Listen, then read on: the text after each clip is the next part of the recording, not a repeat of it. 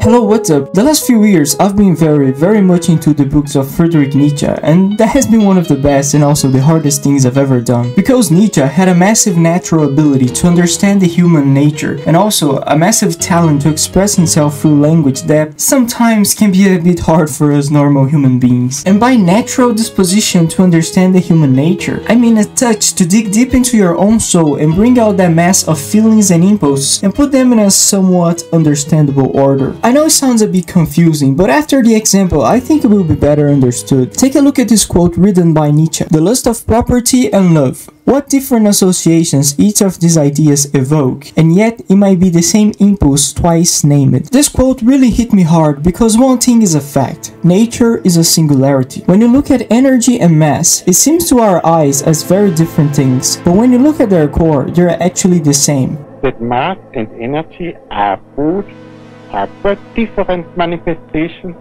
of the same thing. A somewhat unfamiliar conception for the average mind. And this singularity can also be said about waves. Everything you are watching in this video is a wave. The light is a wave, colors are waves, and the sound you're listening to is a wave. So that there's this tremendous mess of waves all over in space. That happens because we have this stubborn tendency to differentiate stuff that are not really different, but our five senses tend to make us believe that way. So when we say we're feeling anger, sadness, happiness, love, or hate, some of them may be just the same impulse that we name differently when they come out of us. So I believe this is what Nietzsche meant when he said that lust for property and love are the same impulse that we just named twice. Because just like mass and energy are different manifestations of the same thing, love and lust of property also have the same core, and yet it might be the same impulse twice named, on the one occasion disparate from the standpoint of those already possessing, in whom the impulse has attained something of repose, who are now apprehensive for the safety of their possession. On the other occasion, viewed from the standpoint of the unsatisfied and thirsty, and therefore glorified as good. When you have the desire for a new property, let's say a new car for example, before you buy it, there is a glorification of the desired object, and dissatisfaction with the fact that you don't have it, and you search about the engine, the wheels, the leather seat, and watch dozens of YouTube videos about it, and it brings this feeling of hunger to acquire it, even though it's a far dream. Which is similar to when you are liking someone, you glorify that person and think that of the 7 billions of human beings in this world, he or she is the one. And this feeling also brings an insatisfaction, as you don't see yourself complete without that specific person. You brush your teeth thinking about her, you go to sleep thinking about her, you plan all the things you're gonna do with her. So the desire for her, it's the same for it, and while you are not able to obtain what you want, the car or the girl, you glorify this feeling because you don't have what you desire. Just like a hungry person views food with way more desire than a satisfied person, scarcity creates a higher necessity, viewed from the standpoint of the unsatisfied and thirsty, and therefore glorified as good. But sometimes you manage to get what you want in life. At this moment, the impulse has attained something of repose, and now that you have it, you get apprehensive for the safety of your possession. The best example I can think of is Andrew Tate. Because Andrew Tate did not take over the internet by accident, he's underlined by some big psychological forces. Andrew got to this level of relevance because he speaks what he feels without the filters that society demands. This brings a lot of trouble to him, but also brings the support of a lot of young men around the world who are repressing those impulses and see him as escape valve to have their voice heard.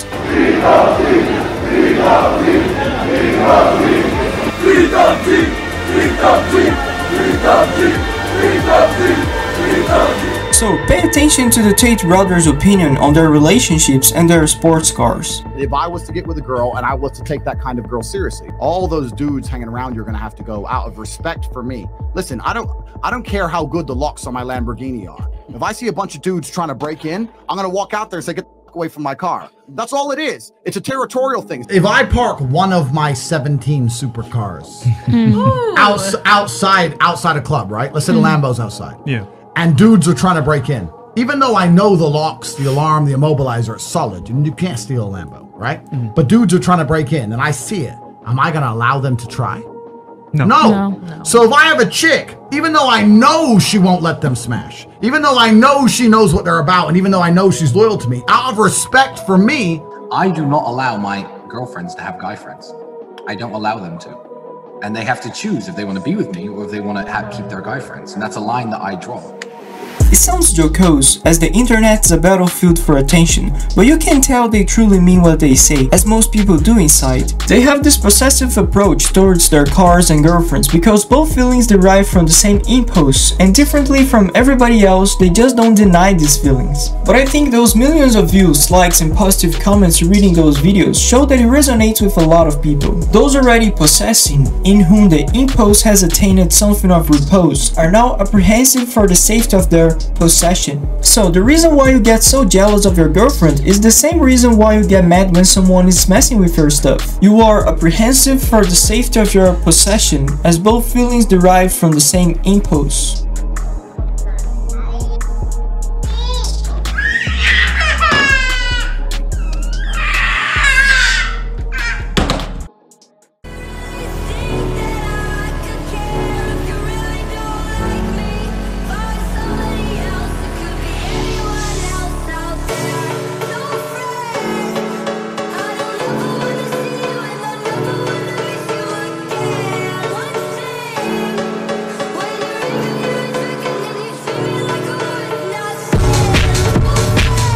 Of course, don't misunderstand me here. Your girlfriend or boyfriend is not your property. One is a human being and the other is a soulless object. But what I mean is, what you are feeling in both occasions, it's the same when you truly look at the core of those emotions. I know it sounds horrible, but the difference between a fan and a fanatic is not what they feel, but how they act. And I'm not done yet. As time goes by, those things you were incredibly amazed when you first bought don't strike the same feeling again. Just like 3 months of dating doesn't feel like the same as 20 years of marriage. Our love of our neighbor, is it not striving after new property? And similarly, our love of knowledge, of truth, and in general, all this striving after novelties? We gradually become satiated with the old and securely possess it, and again stretch out our hands. Even the finest landscape in which we live for 3 months is no longer certain of our love, and any kind of more distant coast excites our covetousness. The possession for the most part becomes smaller through possessing. So that means that having a loving spouse who you're gonna share your life with, have good experiences together, share nice conversations, share bad situations, to have someone supporting you and striving for a higher common good is an illusion that will never come out of this feeling called love? Well, that is not true, but maybe the best name for that isn't love. There is, of course, here and there on this terrestrial sphere a kind of sequel to love, in which that covetous longing of two persons for one another has yielded to a new desire and covetousness, to a common higher thirst for a superior ideal standing above them. But who knows this love? Who has experienced it? Its right name is friendship. So your old car may not bring you the same excitement anymore, but this feeling can turn into something more noble, and I think these images describe it better than anything spoken. In the end of the day, just because both feelings are the same, it doesn't mean they're necessarily good or bad, because it lies beyond the good and evil, and we are the ones responsible to make something out of them. So, thank you very much for your time and see you soon.